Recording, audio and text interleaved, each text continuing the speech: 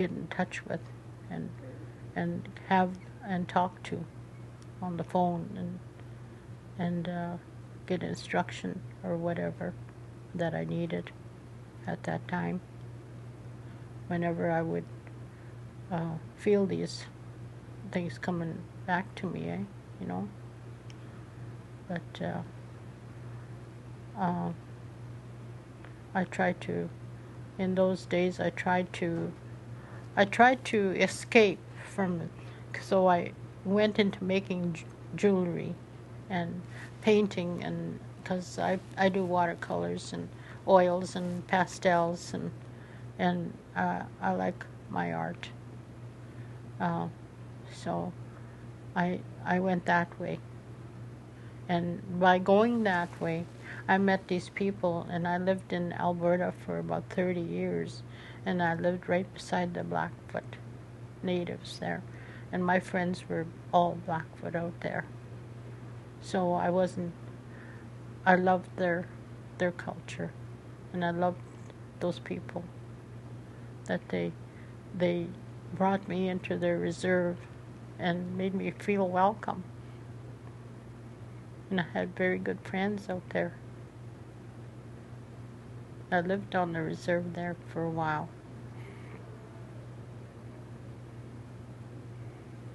Was your painting and your artwork a way of healing for you? Yes, it was an outlet, you know, for my feelings, and not to think about those things that I went through. Yeah.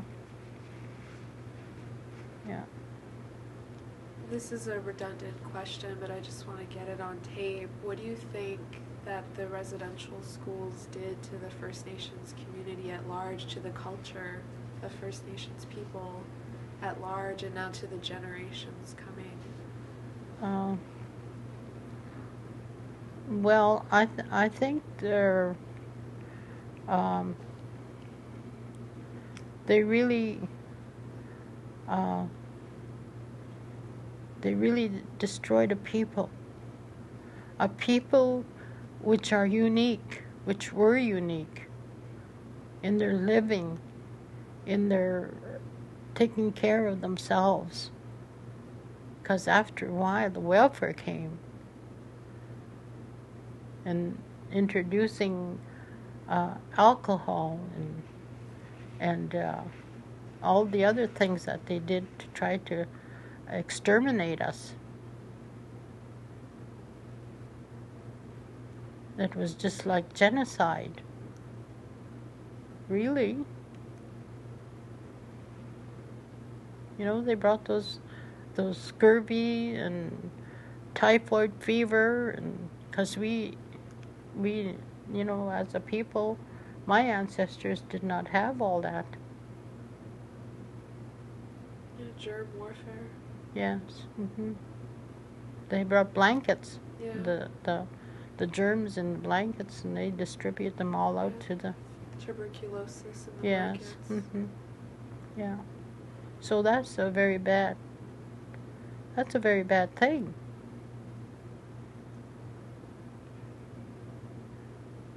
I don't know. We would never have thought about doing that to another race of people. We welcomed them when they came.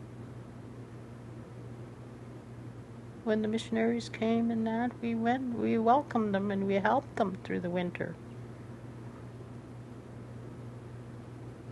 We understood that if we did not help them, they would die. But they did not understand us. We knew that word, understand, but we did not know how to write it. We didn't even know how to say it. But we knew that word here, understand, in our hearts. And we understood that if they did not know how to take care of themselves in the winter, they would die here in Canada. That's what I always say. That word, understand. That's why they didn't. That's what brought on the reserves. on the wars between the native people and the missionaries, or excuse, I forget now how you say it. The other people. I used to know that word in Blackfoot. The other people, it's called. And I think that's what it was, the understanding. And the lack of communication, I think. That they did not know what we were, as in our language. Our language has, sometimes it has not words, not a word for one thing. A one thing could have many words, and it could be described as a beautiful thing, or an ugly thing, or a bad thing. So that's why when they talk to my people that were here before, way before me, that's why when they talked to them, they couldn't understand what they were talking about, and trees and all that, hey? But as far as living and knowing that people had to live and people had to eat, and they would not see people die or starve. So that's why they showed them how to live in this land.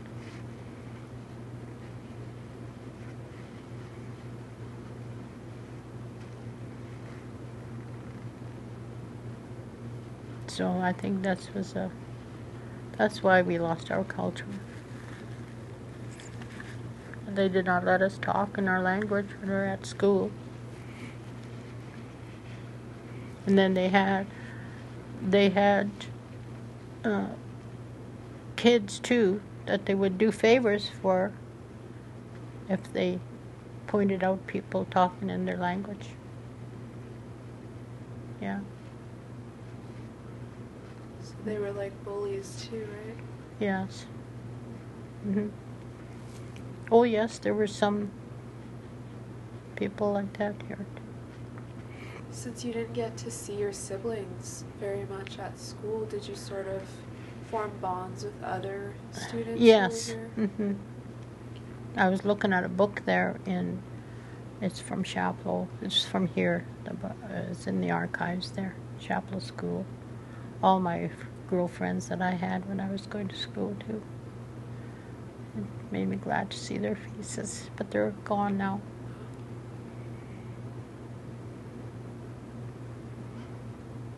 Do you know anyone today that you went to school with? Pardon? Do you know anyone today that you went to school with? Oh yes, there's some in there. Oh.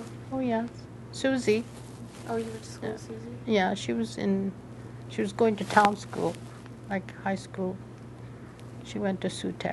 She was going to Sault while I was in senior classroom. Did you say that Shirley's your sister? Yes, Shirley's my sister. The one you're sitting beside? No, she has an orange top on. There's got two short Shirleys, hair. right? Yeah, there's two Shirleys. With the black hair or the gray hair? She has got a little bit of gray hair in her. Oh, okay. And she's kind of tall. And she got an orange T-shirt on. Yeah. Oh, yeah. Yeah, she was only a little girl when I went to school. They brought her there. She was a baby. With my brother. He was, like I said, 2. She was probably 4 years old. They were just babies. Your brother was 2 when they brought him to the school? Yes. They brought him to the school in Chapleau, and then here too. He was here. Wow.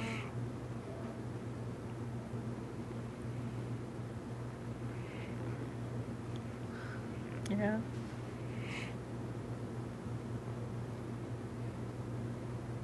I used to look at him, and he'd be sitting at the end of the table, big long table with a high chair there. And one time I guess he must have spilled his cereal or something, and the supervisor went over and hit him, and you know. He was sitting in his chair, high chair there. I wanted to go over and just hug him, and because when I was home, I was looking after them too. They were just baby, and I felt it was my duty to go over there and see to him, you know. Pushed me away and told me to get back to where I was sitting.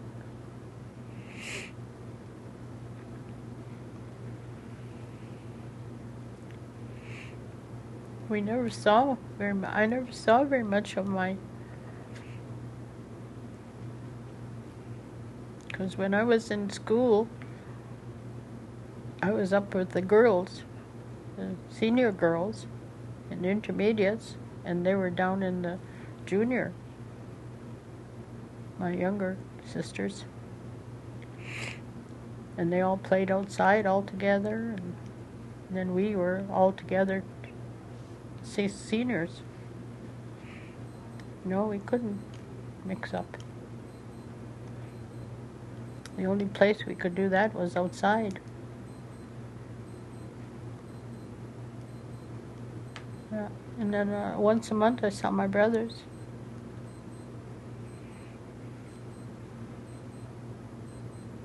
I saw them in church, but I couldn't talk to them. When we all went, and all my family was in the choir. We went to that chapel down there.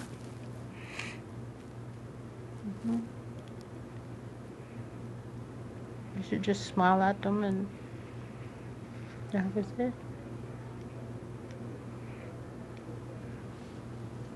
When you all got out, did you all of your siblings go back and live with your family on the reserve? When they got out of school when they were 16? You mean for good? Yeah. No, we didn't have no place to go to. We didn't have any place to go to on the reserve. Because we didn't have no, to this day we don't have a reserve. That's what we're fighting for too, is our reserve. Where was your father living then? Our father was living like he was working for the railroad, and he had to live in separate towns here and there, eh? But in the summertime we went to, like July and August, we went to stay with him, eh? And then my sister she stayed in White River, and that's where we went most of the time. We stayed with her. She was married and had children of her own. She was the oldest in the family. She had came here too. Is that where you went when you were 16? Yeah. To your sisters? Mm-hmm. Yeah. And then I went from there. I had a job first at the Department of Lands and Forests, like I was saying, and then I couldn't stay there because I couldn't stand it. They're having people come up behind me, and you know. So it's a psychological thing I went through, and all of these children, I think, it's social thing, social, yeah. Because you feel foreign. Imagine feeling foreign in your own language, in your own land, in your own country. You know. Yeah. I went to help my aunt. And then my brothers and sisters, the younger ones, came over there too, so I had to look after them and look after my aunt too. So I couldn't leave till I was 21 years old. Yeah. But I was taught how to cook by her, taught how to look after a house, look after chickens, and rabbits and chickens, garden. So that's where I got all my home economics from. Yeah. But we miss the parenting. We miss our father and mother. grown up. That's one of the things I find so amazing from most of the survivors that I meet, who all seem to be married and have children and grandchildren. And I just find that amazing that not being shown love as a child, you could foster a relationship with someone else and stay with them for decades and raise children. And I can't imagine how difficult it must be to overcome that and learn it by yourself when you were never shown it as a child. Yeah. Well, I don't have any children myself. All my sisters and brothers have married and have children.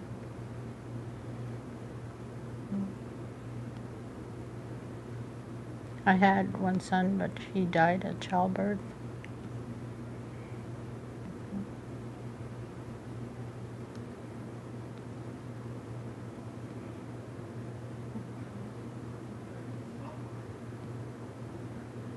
So that's my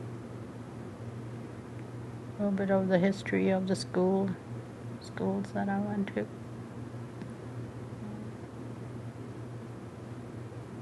I really wish that, I don't know, I want a big part of this documentary to just be, why is it not taught?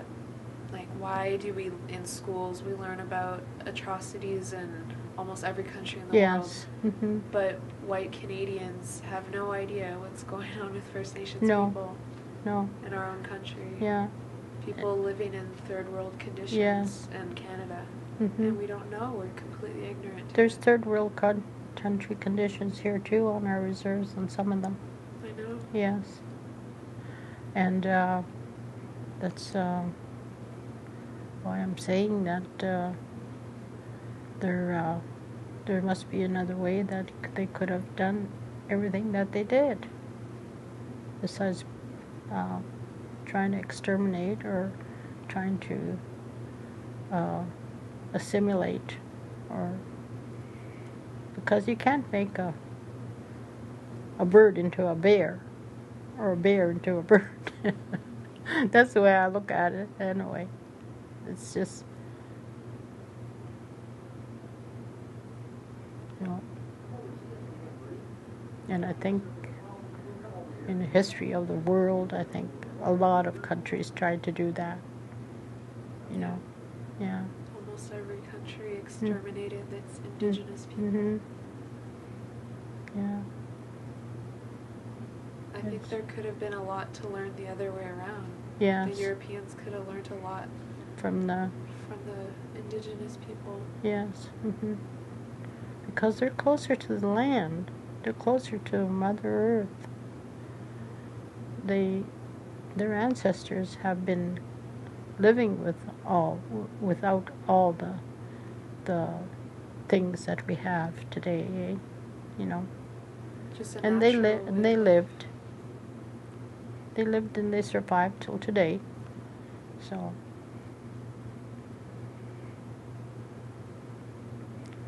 I hope this is a learning thing, or a learning. Thank goodness we have the camera. Yeah. Yeah, and be able to tell our stories. And I thank you very much. Thank you. Yeah.